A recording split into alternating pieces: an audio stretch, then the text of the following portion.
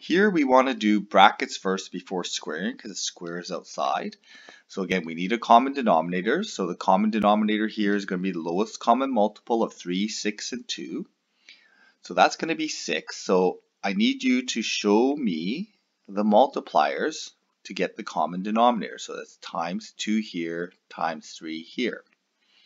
So I end up with 4 over 6 minus 1 over 6 plus 3 over 6. Okay, and I need to do the brackets first, then square. So here I get 4 over 6 minus 1 over 6 is 3, 6 plus 3, 6 is 6, 6. Okay, 6, 6 works out to be 1. 1 squared equals 1.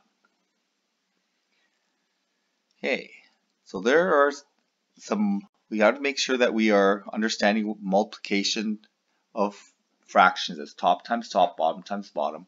Fractions are all about times and divide, times on top, divide on bottom. If we have pluses in there, we have to be extra careful. We have to make sure we do BEDMAS and then work out our common denominators when we have pluses and minus. Okay.